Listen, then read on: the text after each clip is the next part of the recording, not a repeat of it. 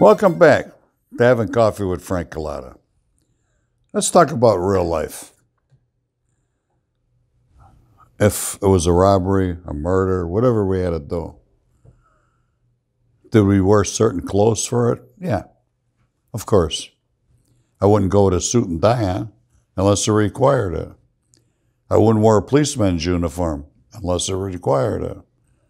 I mean, I've done all that stuff with all different kinds of outfits. If I didn't wear gloves, I'd make sure I wiped up after I walked out of there. Sometimes you can't go and do something with a set of gloves on. You'll scare somebody out of the door. They'll know you're there. You got bad intentions. So, of course, I would wipe that down. But 9 times out of 10, you always had gloves on when you were doing something. They were either work gloves or plastic clear gloves. Mask, hoods, done it all. But depending on the robbery, the location, the timing. Guns. Let's go to guns. Of course, you got a gun that wouldn't have a serial number on it. Because what gun you got, you don't know where it came from.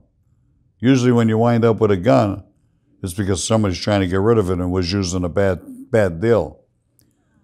So you want to get a gun with no serial numbers or you'd have them removed. And we slowly but surely learned that they could draw them numbers up with this asset. So that wasn't much good. So you always wanted to make sure, hopefully, that the gun that you were using and whatever you were doing it with wasn't used in a murder. Because you could get charged for a murder you didn't do. So we always tried to clear that up. Sometimes we throw cotton in our mouth to change our voice, our speech. It all depended on the different type of robbery or score you were going to do. Every robbery is a different thing. Every one. There's no two things the same when you're doing corrupt things. No two things. And that was part of that life, doing that. And certain instances where you used a gun and you had to dispose of it, you dismantle it. There's only 3-4 parts on a gun you could dismantle, if there even is that many. And you wouldn't catch them all in the same spot. You'd spread it around. So you'd get rid of it, especially if you shot somebody on the robbery. If you didn't shoot nobody on the robbery, you keep the gun. The one thing guys like us always like to hang on to, because we grew fond of it, was our work cars. These are cars that you would use in the omission of a robbery, burglary, murder, whatever. And you put a lot of money in these cars. And you knew the car. It was like, say, relatives. You got familiar with it. You almost, had an obsession trying to keep this car. At first I used to say, get rid of it, what's only a car? But then they slowly grow into it because your vehicle is what gets you away from the robbery. And if it's not performing right, you're going to get caught. So it's a big part of any criminal's life is the vehicle. And were they legit? 9 times out of 10, they were under fictitious names. They weren't stolen cars. In some cases, they were. And it wasn't hard to fictitiously register a car. We used to do them through, they were called currency exchanges back in the day. And we probably know the guy that owned the currency exchange, and he would do the paperwork for us and bring the license plates back. And you give him an extra $100. So that's how we used to do with cars. Big part of our lives. Make sure they were fast, strong, and appealing, and they fitted into the location or wherever you were going to do it with. If you went into a rich neighborhood where you're not going to bring a Ford in there and drive it around the neighborhood, casing out places, you're going to have another car, maybe a big Lincoln or maybe a Cadillac. It looked like it belonged there, and that's what you would drive into these certain areas. If it was like a stick-up, a real fast stick-up, or a jewelry store heist, use this Ford with a big engine, Chevy. So I'm giving you guys a lesson on how to steal. You can't do that no more. Too many cameras. You can't do that shit. was a lot easier. And then back in my day, it was hard too. You people are going to think I'm crazy. But cars are a lot like a woman. You treat them good, they'll treat you good. And we always made sure we treated our cars good, just like we treated our woman. They would treat us good. They would take us to safety, take us in and out of bad situations, get us out of there. You depended on a lot on the car, as you do your wife. You know, a different way, you know what I'm saying. Like, come on, don't be stupid, you understand what I'm saying. Anyway, cars, to me, and I think the most criminals at the time, they felt the same way I felt. I hope you understand this little bit of a segment I'm telling you. I've been a car lover all my life. And they used to write about me.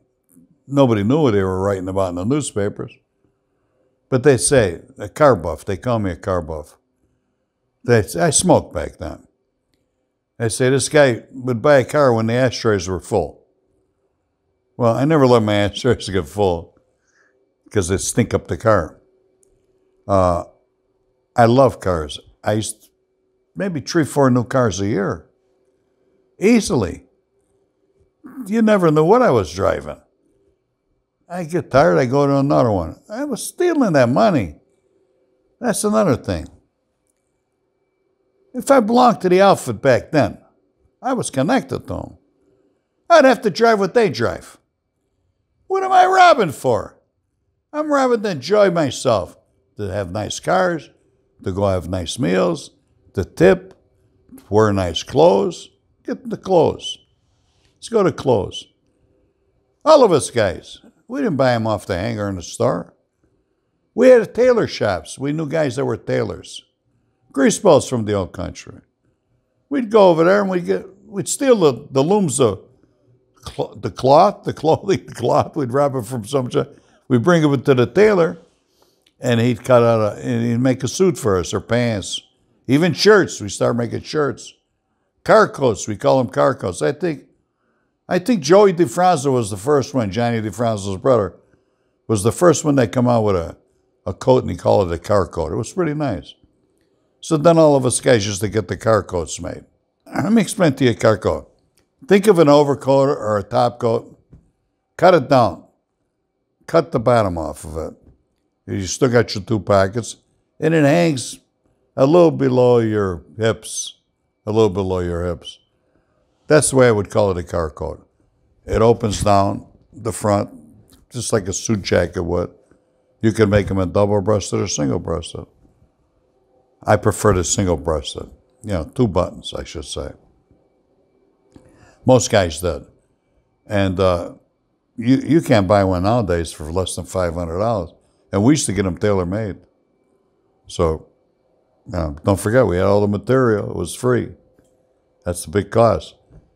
And the tailor. We used to hang in the tailor shops. If you ever want to see a wise guy, go in a tailor shop. You sit in the back room, getting fitted out for some clothes. All the time. They made money, them greaseballs. We used to use all the time tailors. They were good. Now that you guys know all about the guns, the clothes, the cars, the ladies, have a great day. I'll see you later. Enjoy coffee with Frank Cullotta. I'm going to tell you again, don't forget to hit the prescribe button. That's the way I say it, prescribe button. Talk to you soon. God bless. Hit that button, prescribe.